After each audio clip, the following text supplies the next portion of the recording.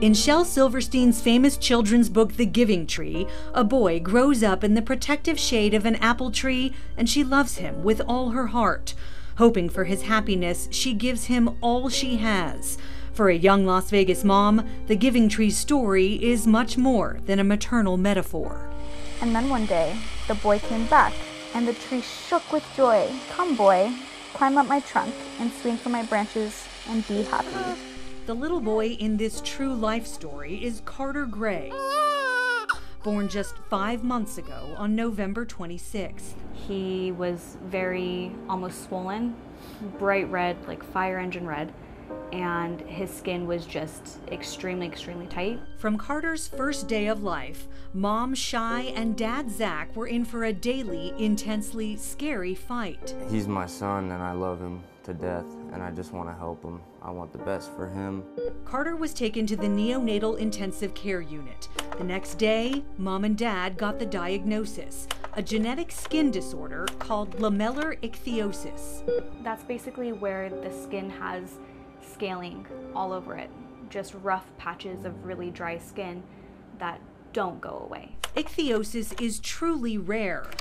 According to the National Institutes of Health, it affects only 1 person in 100,000. Oh my goodness, I love that smile. And Contact 13 learned there are no certified pediatric dermatologists in Nevada or any specialists who can help. It's hard because nobody really knows anything about it. The family has hit almost nothing but brick walls in the medical community, so for now, the best defense has been an industrial-sized vat of coconut oil, which they apply to baby Carter 8 times a day from head to toe.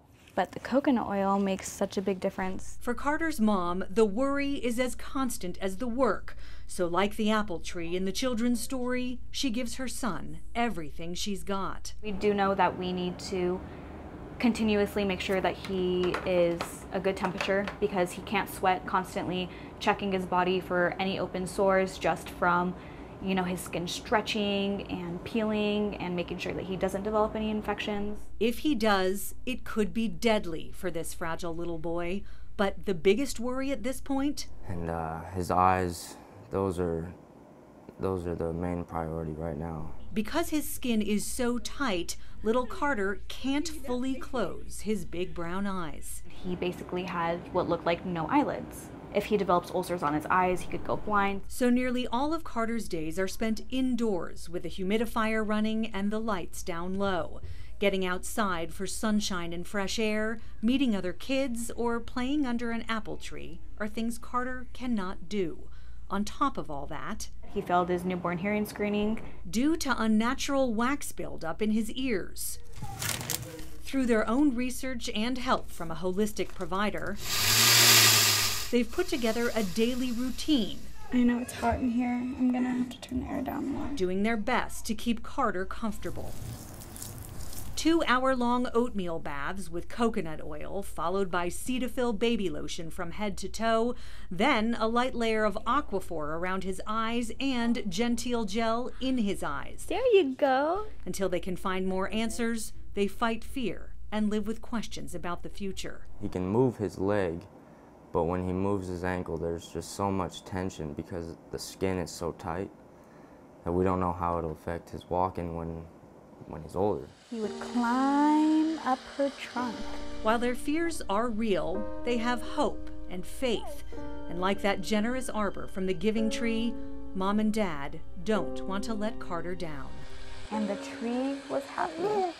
The end. Ichthyosis cannot be cured. We're working to help the family find a specialist out of state who can treat the signs and symptoms, and they may be heading to Utah soon for surgery that could help Carter close his eyes. May is Ichthyosis Awareness Month, and a national support group will be meeting right here in Las Vegas in September. Darcy Spears, 13 Action News.